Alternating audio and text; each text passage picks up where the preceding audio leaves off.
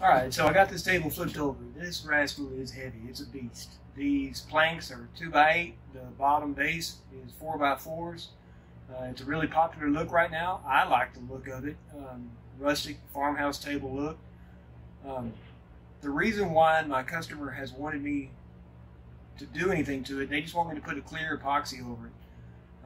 When I told them that the epoxy wouldn't work on a 90-degree angle and I would have to do a round over, that's why I got my router here, I'm going to do a 1/2 inch round over, that's going to take it down to the raw wood. And when that happens, really the best thing for me to do in order to match it would be to sand the whole table down and restain it, rather than just try to match where I've rounded over. That would look ugly in my opinion.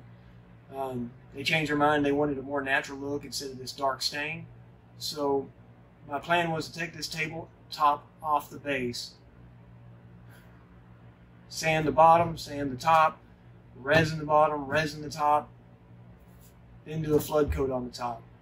The reason why they want the resin is because between these planks there's little gaps, and in those little gaps, food crumbs, Kool-Aid, sweet tea, you name it. They got 3 little kids, and they deal with anything that a family deals with. So, since I don't want to destroy the table taking it apart, I'm going to have to do it where it sits, where it is now on the tabletop. That changes my plans. I'm not going to be able to resin the bottom of it. And that's really disappointing because I like to have the wood covered by the same material all the way around. If I stain the top, I'm also staining the bottom. I may not do as many coats, but I'm at least going to do 1 or 2 coats of stain on the bottom. If I'm going to resin the top, I'm going to resin the bottom. That way, the wood wants to move uniform. It's going to want to move. And while I'm talking about this movement, let's talk about breadboard ends.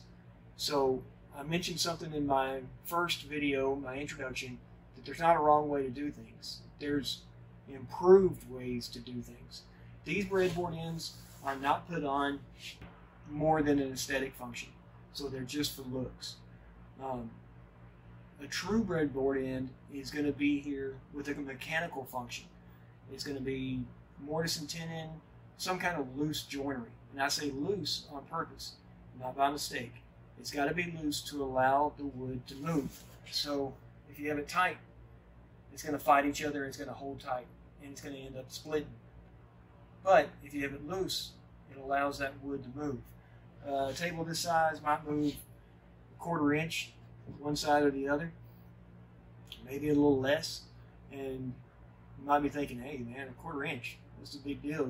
1/4 inch is enough to split every plank. These breadboard ends are put together with pocket holes from underneath. They're screwed in at every plank.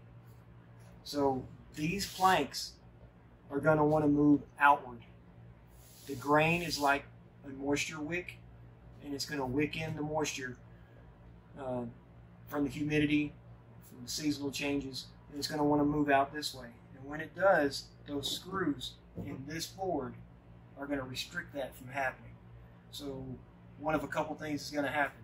Either you're going to get these boards that are going to cup or warp, or you'll get a split or a crack either here or here. Somewhere something's got to give. So that's also the reason why I think I can't get this tabletop off of it right now. These screws are in such a bind from it wanting to move already that they're just stripping out when I try to unscrew them from the tabletop. Plus they're Phillips head. If they were star or square, there's a lot more I could do, and they're very recessed. They're in like a 2-inch pocket hole. I really can't get them out without destroying the table, or at least doing enough damage to where I would have to repair it and make it look better. And that's not what I was hired for. I was hired to put epoxy on this table. So I would love to talk to this customer and convince them to let me build them a whole new table, but they're on vacation while I'm doing this, and I really don't want to bother them. I'm going to do what they want me to do. When I picked it up, I told them what I saw that was wrong with the table, and they understood, but they didn't ask me to rebuild it. So I'm going to do what I can to help them out. Hopefully it lasts several more years for them. The epoxy may help. Epoxy is going to move too. It has some elastic qualities, not a lot, but it won't splinter and crack at the first bit of movement. It can stretch a little bit. So that explains a little bit about some things that can be improved upon. I'll pick the camera up here in a minute and I'll show you that there's already been some movement, some warping and some cupping. And by doing these pocket screws instead of a regular glue up with some kind of alignment help, such as biscuits or dominoes or dowels, then you can feel these planks right here. They're not all even.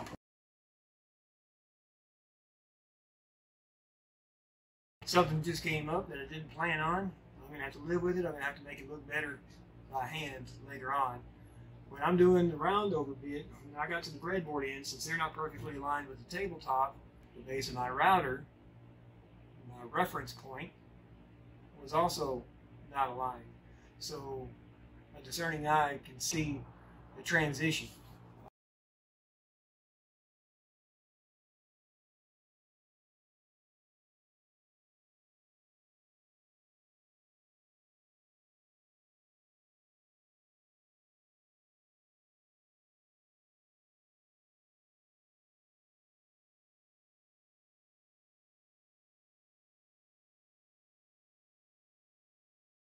So here we are. I think I'm finally ready to start doing the epoxy. That's what I was hired for this job in the first place. I'm hoping that the epoxy, one, will last, and two, will help the table last a little bit longer. This color, when I told the customer that I was going to have to round over the edges and that was going to ruin the finish, I told them now would be your chance to change the color if you want to. And they sent me a picture of another table, and that table looked unfinished. It looked almost raw, just a little bit aged. And what this comes from making a solution of distilled white vinegar and steel wool. The steel wool dissolves in the vinegar, and then you apply that solution on here, and it gives it an aged, gray, weathered look. Test boards. Here's one test board when the solution was just a few hours old.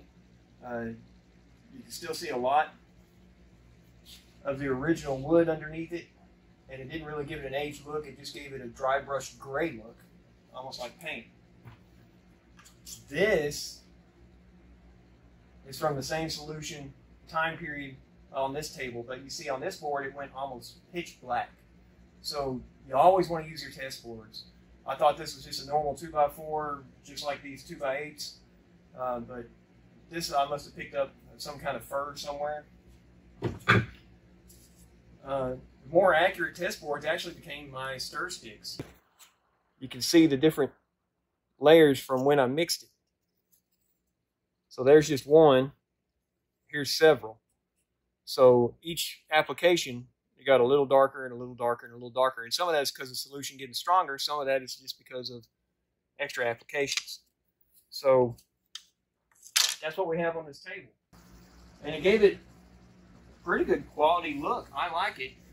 There is one issue that was difficult to correct, and I'm still not 100% satisfied with it, but these three boards had a pinkish blush look to it naturally, and this board and the breadboard ends did not. So I ended up doing the breadboard ends and this board with a couple extra applications that I didn't put on these, trying to darken them up. And it helped, but honestly, I wish I could have just rebuilt this whole table for them. It's really made me question whether or not I'll continue doing refinishing work in the future. I may or may not. I personally enjoy building it from scratch, and as the builder, you always know where you screw up, and you know you're going to have to address that a step or two later in the process, and you're already thinking about it, formulating in your mind how you're going to do it while you're doing other things. With this, kind of get sidetracked, blindsided. I thought this was going to be a 5-day job. It's ended up being 2 weeks. I'm not going to charge the customer more than what I originally quoted, because that was my fault. My quote was my fault. They've offered to pay me more and told me to charge them extra for what I think needs to be done. And my response was, my official fee remains the same. If you feel like the job is deserving of more money on top of that, then if so and how much, I'm going to leave up to you.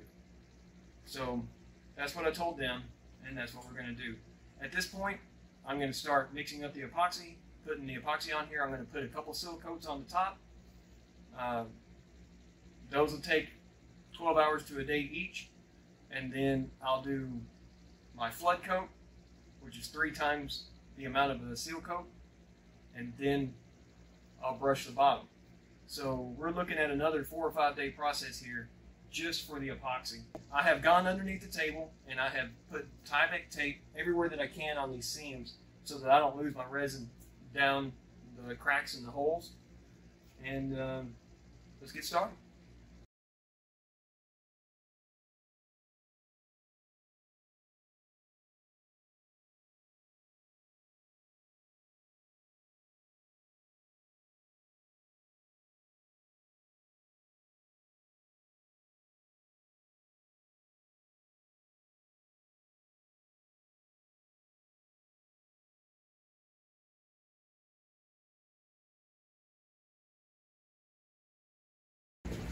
Alright, so we just did the first seal coat. One thing I've learned from my past projects and from watching, I think his name's Mike, on YouTube with Stone Coat Epoxies. If I got your name wrong, I'm sorry.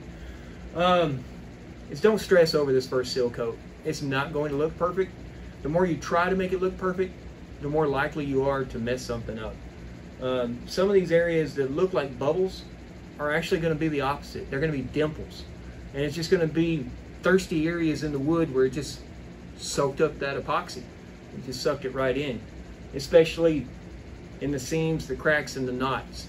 It'll look like dry areas after a while, but at first it'll just be a slight dimple. But when you're standing over it and the glare from the lighting, it'll look like a bubble. And if you try to torch it too much, you're just going to scorch it, and then you got more to work on later. It's fixable, but you make yourself more work. Don't stress over this first one. We're going to be sanding, we're going to be doing extra coats.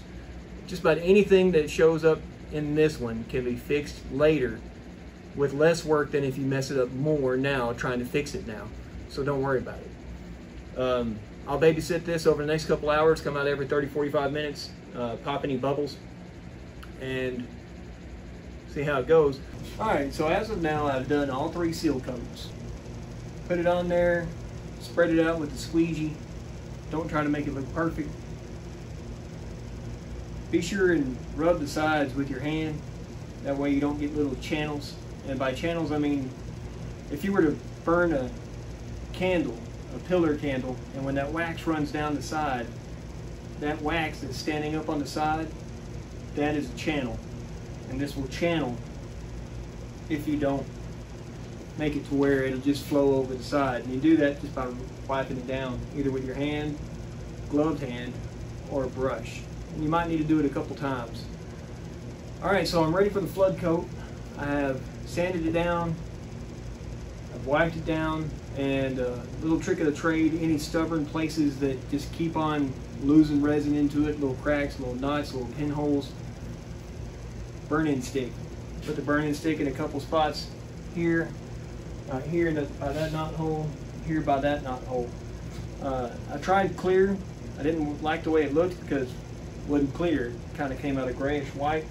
So on top of the gray white color, I used a darker color, and I'm happier with the outcome of that. So now I'm going to mix up my resin. This will be the flood coat. This will be 3 ounces per square foot. I won't use a squeegee. I'll use a 1/8 inch notch trowel. Spread it around, pop the bubbles, babysit a little bit, and be done with it.